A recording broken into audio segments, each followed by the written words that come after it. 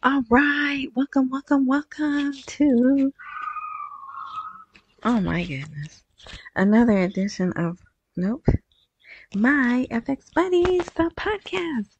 And you're going to hear background noise. It's, just what can you do? Life is life, right? And surroundings means you're alive. And I would not have it any other way. Okay. All right. So today is April 1st. Well, let's see. Yeah, actually, I'm doing this early enough where it should post for April 1st. And my FX buddies can be found all over the internet. No, just kidding. But if you do an internet search for my FX buddies, all the links come up.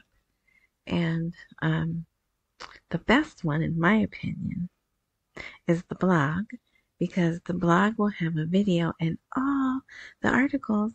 And today I'm going to show you a picture that isn't anywhere else because my technology skills are just so out of this world. What else?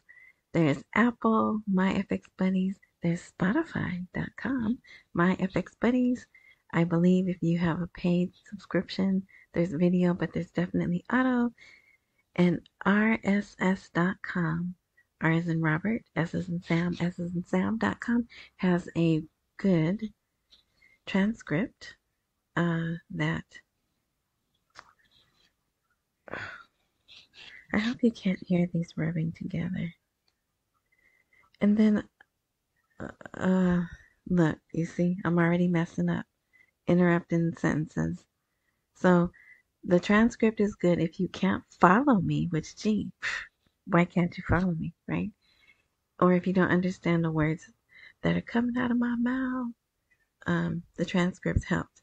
So then I listened to one, and for some reason, I don't know if it's my system or if it's because I move a lot when I'm doing this, and sometimes it pops. There's a popping sound, and a sound or two is missing. I'll try to be still, but I work with probably very low grade equipment. And yeah, so bear with me. All right, so that's it. So it was April Fool's Day. I hope no one played any brutal. I hate April Fools. I don't like pranks. I don't like April Fools. I don't like any of that stuff. I never did, even when I was a child. So I'm glad today's over. And it actually turned out to be quite an ugly day in the Middle East, right? Okay, so we'll get started. We'll go with this came out today. This is probably the best article, in my opinion, today. Sudani receives an invitation from the Saudi Crown Prince to participate in the World Economic Forum. And if you didn't know, yes, they have many meetings, not just the one in Davos. All throughout the year, they have several. But this one is going to be hosted in the kingdom. That's because that's what Saudi Arabia calls itself, the kingdom, April 28th and 29th. So now this isn't the king. This is one of his princes, I guess. But yeah, so he invited him, and here's the key phrase.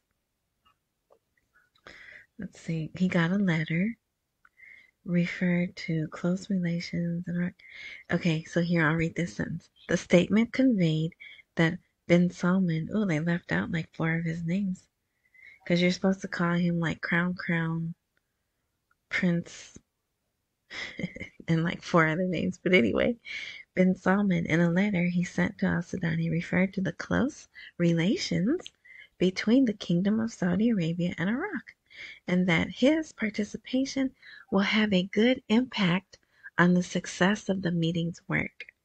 So I'm reading into that.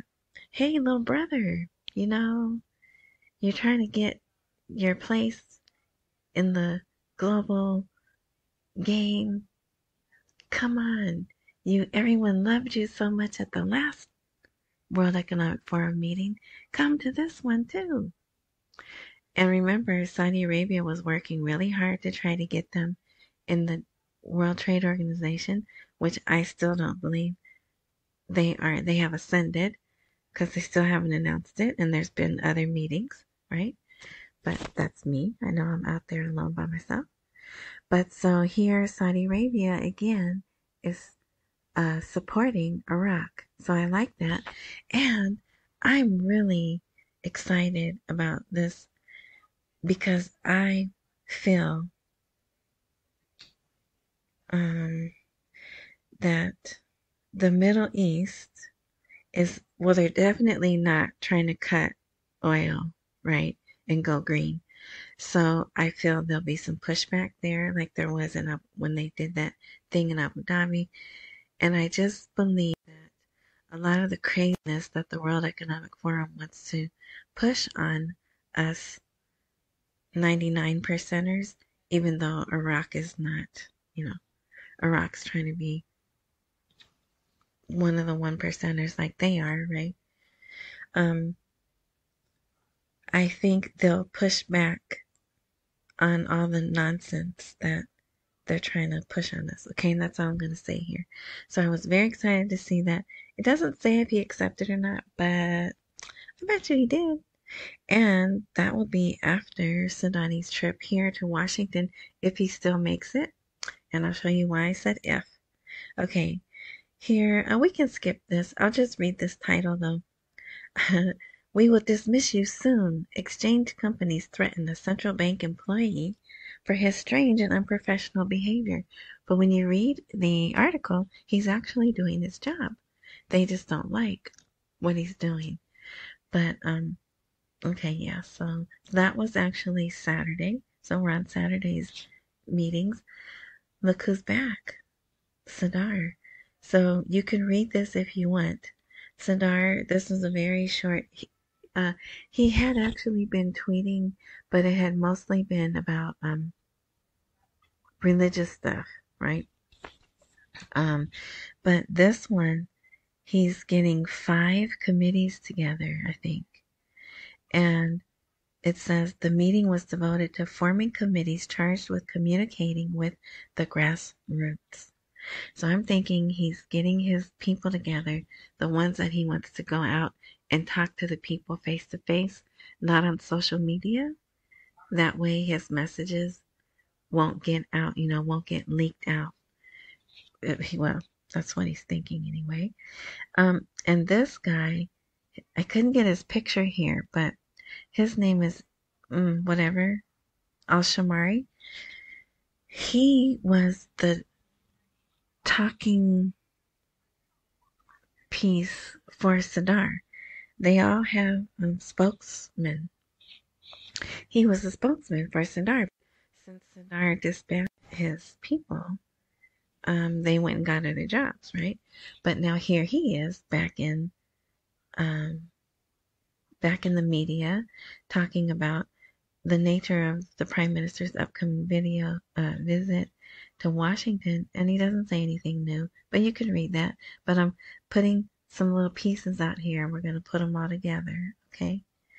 All right, here, the 2024 budget tables focus on investment spending for new projects. So they are getting close. Well, actually, I think they had the meeting Sunday to release the money from the budgets, but I don't see any evidence that they did, except they're paying people. They paid April's salaries, and they paid the Kurds, and I'll show you that in a bit.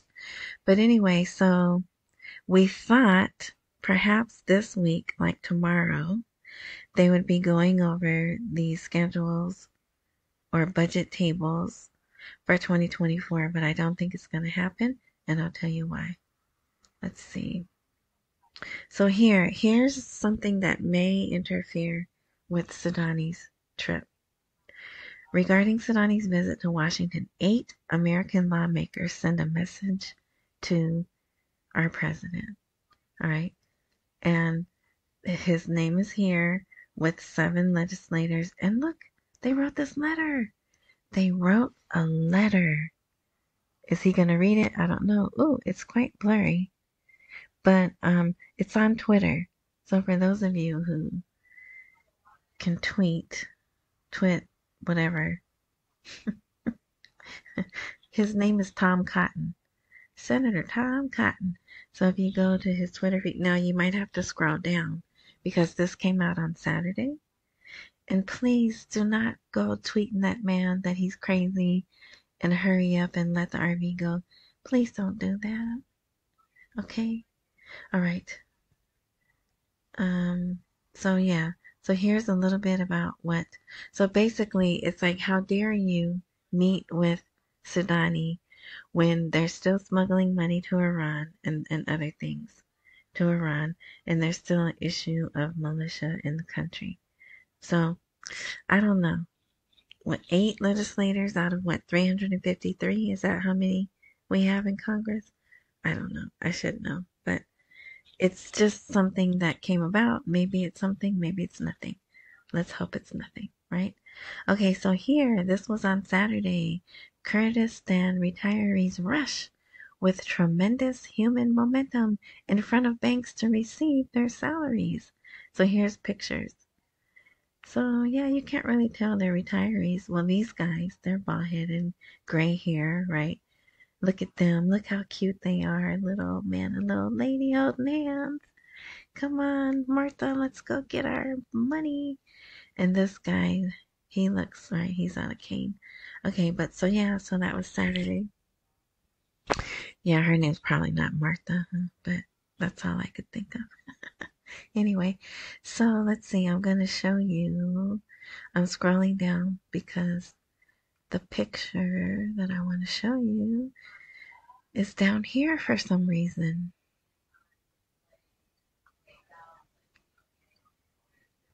Oh, maybe it's not even here. Oh my gosh. Oh my gosh. Here it is. Here it is. So this is, I'm going to make it, enlarge it. I have to cough. I apologize. Okay, so this is 1, 2, 3, 4, 5, and I think there were 2 more. But these are the Kurds, and they're going to the ATMs and they're taking out cash. So they got their text messages, hey, your money's in your account. And what did they do? Go to the ATM machine and take out cash. I like it. I like it. So they did pay them. Was that borrowed money? Was that money from the budget? I don't know. I don't know. But they got some money. Right. So here, Parliamentary Finance expects the federal budget schedules to arrive next week. So, right, they said the Parliament Finance Committee next week, which they will then discuss them, but it is too early to talk about its provisions in detail. All right, so that was that. Now here is the spokesman, government spokesman. So Sudani approves what he says. And what does he say? The Council of Ministers will approve the budget schedules within 2 weeks. So here we are. We're in the 2nd week of April. Okay? And you can read, it talks about stuff, numbers and stuff like that. You can read that if you want. Let's see. Oh, this is really good. This is an interview of Parliamentary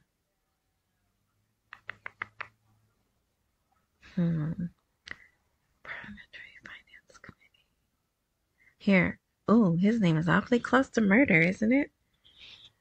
Yeah. Mudar.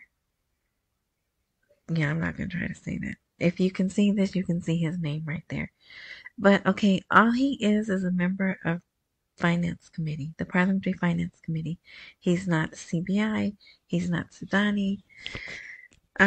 But he says some interesting things. He talks about the parallel market will witness a greater decline. So the dollar, right, the exchange rate of the dollar will witness a further decline in 2024. Yeah, I don't like that. I want to hear April, May, right? I don't want to hear 2024. But uh, he said it was slow over the last 5 months, but it was beginning. It was the beginning, geez Louise, of pushing it to be close to the exchange rate specified by the CBI, and the decline will continue. So I'm hoping this week we'll see 1450. It got to 1460, then it crept back up. So I'm hoping this week we'll see it hit 1450. So yeah, very easy to read because it is in English, but sensical, English that makes sense. Here, what are the most prominent challenges of investments in Iraq? Basically, he says security, those laws that protect the investors, corruption, ending corruption. Yeah. So, it was pretty interesting. Oh, so here, I haven't done my commercial in a while, and the offer is back. It's up to $100. So if you need a quick way without selling anything, without starting a business to earn $100, well, you'll have to come back. As you can see, I only have part of it. I only have part of the information here, but by the time you see this, it will all be there. Okay, Saturday, Sudani gave a speech. Another speech. Oh my gosh. But look at this. He says, my government has been preparing a comprehensive reform program to build state institutions. So I wasn't going to read this article because it said state institutions. So I'm thinking,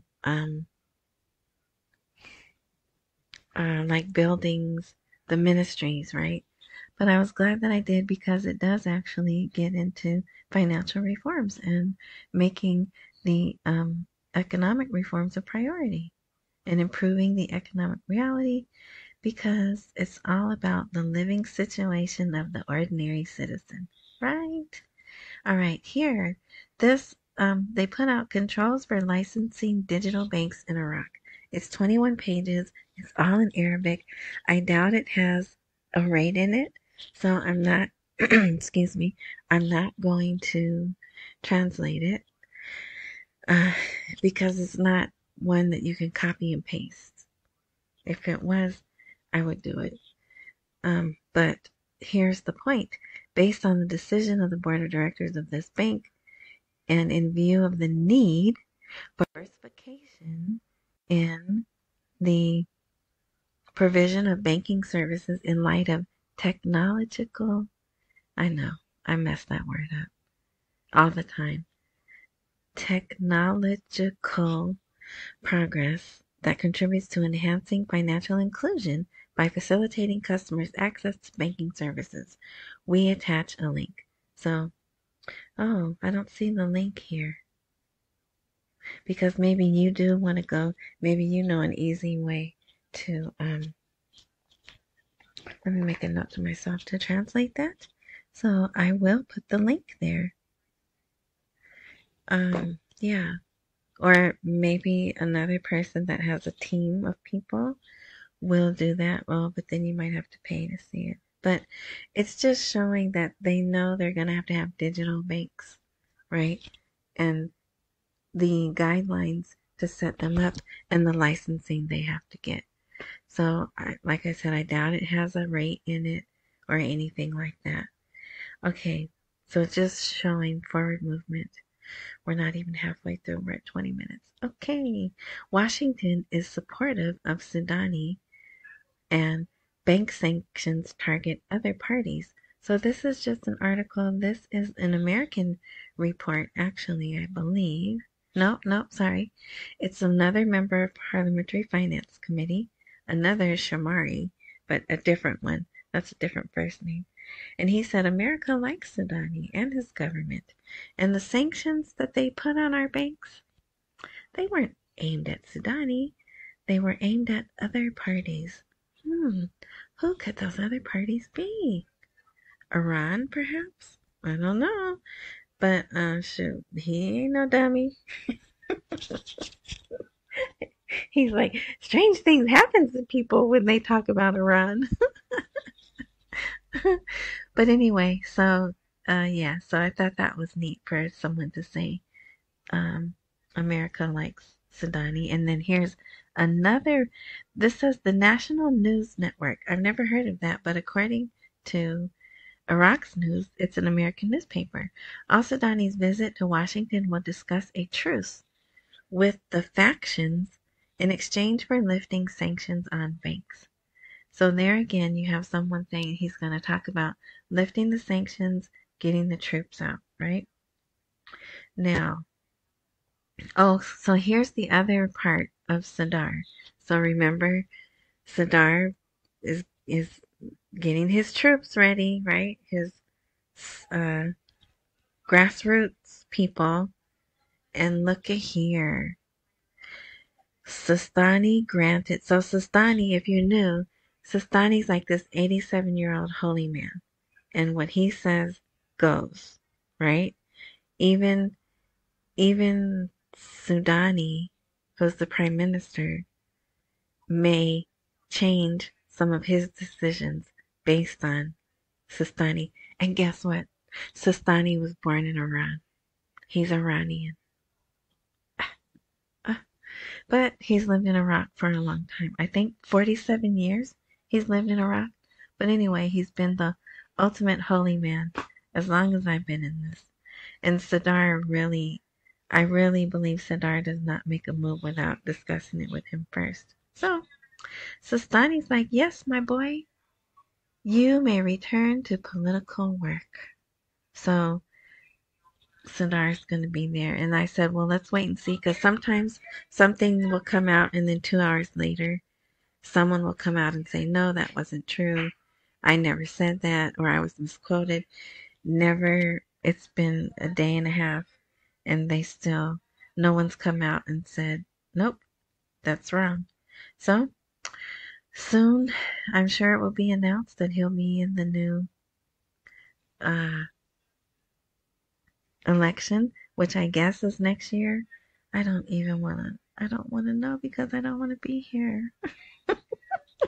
So I'm deluding myself. Is that a word? Delude. I'm like, oh, if I don't know when it is, I won't be here to see it, right? All right. So for the first time, the National Bank of Iraq makes an investment turning point worth 25 billion dinars. So the National Bank should sound familiar because last week I was all excited because they turned on the global banking system called Temenos. I don't know how you say it. So their first act, and remember 40,000, in 2 days, 40,000 people downloaded their app. Well, then remember just last week, those bonds went for sale on the stock market? Well, the National Bank of Iraq bought some of those bonds from the Iraqi Stock Exchange. So they're moving right along. Forward progress. That's all great. Doesn't mean we're going to the bank tomorrow, but that's great, right? Okay, now here, there's people out there who think the rate's going to be done by the time Sudani comes here. Well, I beg to differ. And here again is the government spokesperson, which means what? Sudani has said you can say this to the people. So Sudani will present a solution to the dollar crisis during his visit to Washington. So this could just be something they're saying now, but by them coming out and saying this to me, that means the dollar rate is not going to change. So which means the rate is not going to change before Sudani comes here. All right. So you can read that if you want. It's just a 3-paragraph article, but time is running out. Okay, this is a pretty long article. The future of the rentier state in Iraq. So I never heard of this until I started reading their articles, but a rentier state is a market, a country's market that relies solely on mostly one, their revenue comes from one commodity, and they have a closed market. And they want to move from that, right? Listen to this. For an ideological reason, these systems worked forcefully to prevent the emergence of a bourgeois class of major businessmen that would compete with any ruling political system.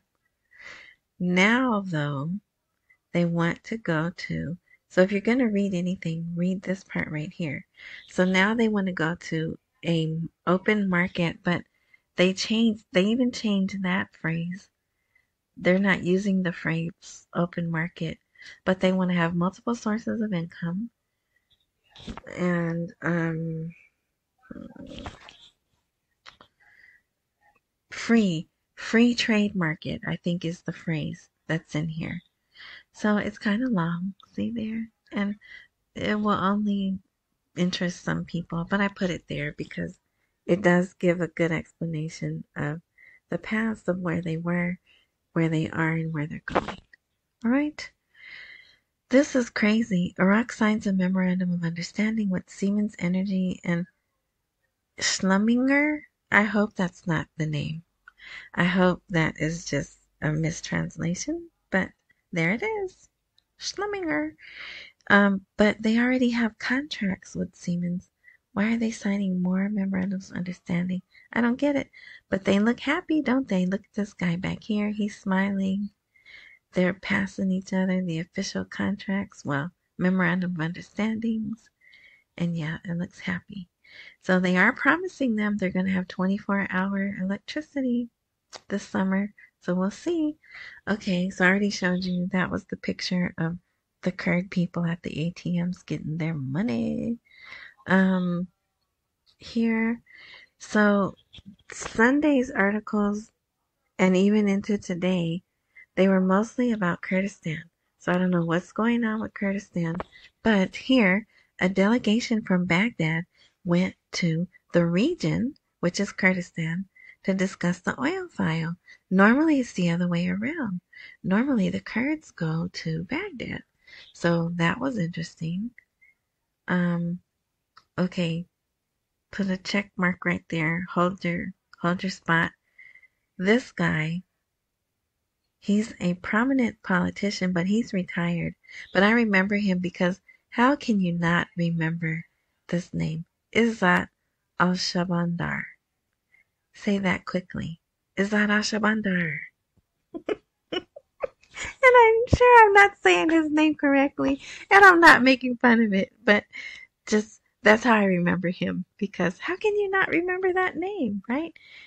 And he didn't have as much gray, I'll tell you that. But anyway, so he was like, hey, Sudani, when you go over to America, don't tell them to remove the troops. Instead, focus on activating the strategic agreement, and let's benefit from America's expertise. Only thing I could imagine is if Sudani said things like this, he probably would say, "Get thee behind me, Satan." Right? I'm going over there and I'm saying, you need to remove your troops now. We need our money. And yes, activate the strategic framework, right? But I don't know. He's older. Clearly he's older than Sudani. And he probably knows how America works, right? But yeah, I thought that was hilarious when I read that. Okay, we're almost done. Okay, so we're done with that guy, right? He's one of the few, and he's one of the few voices telling him, don't focus so much on getting the troops out, focus on this, right? So I thought that was interesting. Implementing the oil law will solve the problems between the region and the center. You think? So the region is Kurdistan, the center is Baghdad. Yeah. So here's the European Union. Iraq is an important strategic partner for us. And he's meeting with the president with 4 names. Abdul Latif Jamal Rashid. Yeah. So talk about that. Here's an article about the SCOTA system. I have no interest in that at all, but some people do, so I put the article there. See how long it is. So boring too. But yeah, if you want to read it, it's there. And we could skip that also. So the central bank put out, oh, okay, there's 2. Oh, I only have 1. And you know what? I didn't put the guy that got blown up. Oh, I put it somewhere else. Okay, but I'll just tell you about that anyway, because you could find that in your local news. All right, so let's go back to this. Let's see. The Central Bank of Iraq clarifies the mechanism for depositing oil revenues abroad. And there's another article. But look here. Executive Order 13303. If you don't know about that, there's a little bit of education there about that. So basically what this is saying is that we still have our money there because our money's protected. Okay, and if you're new, you should read this. And here's the letter that's in Arabic, and I was able to translate. That was easy to translate. And there's another one that has another small little portion. But I think it's good. I would consider this to be education for the people that don't understand. Well, why is all of our oil money in their banks? See, it even says not limited to the Federal Reserve Bank. So we probably have, look at this, Iraq 2 account. So see, this is very informative if you care about things like that, which technically we should, because this possibly could be big money that could change our lives, right? So you should want to know about it, but it's so boring. Oh my gosh, right? But people who say, well, I need to see this in writing. Where is that stated? Well, there you go, right there, right? Okay, so what happened today that I don't think it's going to be a problem. It could be a problem, but I don't think it's going to be, especially since I'm already out to June anyway, right? But if you don't know, Ice Cream Land, right? This IS, even though ice cream is IC, but IS, I don't want to say it, right? Someone from there took out a very high person, and I think the number 1 guy in the Iranian Guard. So they're a little upset, right? And it wasn't just him, it was like 7 other people. And they did this in Damascus, which is where? In Syria. Now Syria borders Kurdistan, but this embassy where it was, right, seems to be kind of far away. It's not right on the border. It's a little bit more inland. So that was not good in the eyes of Iran, right? And of course they're going to retaliate. But the good thing is, none of this is taking place in Iraq. Even though the group calls themselves Islamic Resistance in Iraq, and even Sudani has said, you can't use our country as a proxy to fight your wars. They told us that. They told Iran that. So hopefully, they'll make them stick to that. So what we have to wait for now is to see what Iran does in retaliation. And hopefully they will headquarter from Yemen, which is where the Houthis are, I believe. Hopefully, and Iraq so wants to stay out of this. They're so close, right? So close to getting, I believe, getting their money given back to them. You know they don't want any parts of that, right? So post, oh my gosh, this music keeps starting. You know what that means? That's like the music at the Grammys. It means shut up. You're talking too much. This is an article about, you know what? This is an article about the Vietnamese dong. It's not good either. It says it's going to further depreciate by 3%. You see that right there? Analysts forecast that the Vietnamese dong may depreciate 3% against the US dollar in the first half of 2024. But that's the first half, right? So if we go to June, which is that's the end of the first half, right? Yeah. So I guess I'll post this because you can't see I have the cutoff right below you can't see the link. So I'll post this article too. Let me make a note. So I'm going to put the articles about Iran because they're very short. Plus, like I said, you can go find what Ice Cream Man did to the leader of the Iranian Guard. You could search that and find lots of articles. But just to have everything in one place, I'll do that. All right. So you're all caught up for the weekend. Let's see what this week brings. And I probably won't post again until Wednesday since today's Monday. But unless there's something super great, then I would post. But I'm not expecting it. But I would love for them to surprise me, right? Okay. So I hope this was helpful. And you see, they're moving along. They're doing things that they can do, right? And preparing. It does seem that they are preparing for Sudani to come here. And they're getting a lot of pre-work done. So when he comes here, it would be nice if they just had paper, agreements, contracts they had to sign, right? All right. So thank you. I have a couple of new subscribers. Welcome, new subscribers.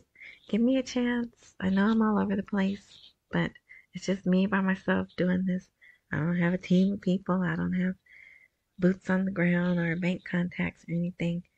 It's just me trying to help you guys see the story that the articles tell. And also you have to remember that's what they tell up until this point. Tomorrow things could be totally different, right? But this is where we are for now. All right. So I hope you had a wonderful Easter or Resurrection Day, whichever I did. So now we move on to the first month of the second quarter, and I am calling this Ask for It April. All right. Thank you. If there's a follow, join, whatever button where you're listening or watching, click that. So if all things work as they're supposed to, the next time I update, you'll be notified. And enjoy the rest of your morning, night, noon, whatever time frame you're enjoying this content. And until next time.